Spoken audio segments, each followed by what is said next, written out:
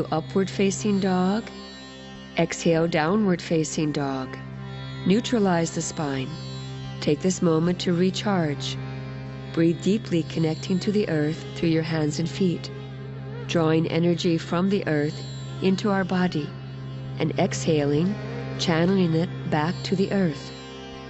As we reach, strongly connecting, feel the energy move up through Muladhara, Swanistana, Manipura, to Anahata, the heart center. Chant out loud. Lam bam ram yam, lam bam ram yam, lam bam ram yam. Inhale, gently hop forward into a kneeling position.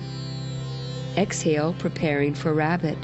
Flex your feet behind you, lift up off your heels, take your hands to your sacrum, and suggest that the sacrum move forward. Inhale, lift your chest. Exhale, arch back and hold on to your ankles. Inhale, project your chest upward and your pelvis forward. Exhale, take your head back. Inhale, blessings, thankfulness, and love too. Exhale, the name of a person who has hurt you.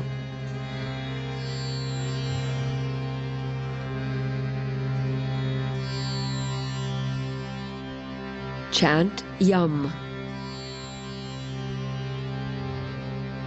Yum, yum, yum, yum, yum, yum, yum, yum, yum, yum, yum, yum, yum, yum, yum, yum, ya ya yum, ya ya yum, ya ya yum, ya ya yum, ya ya yum, ya ya yum, ya ya yum, ya ya yum, yum.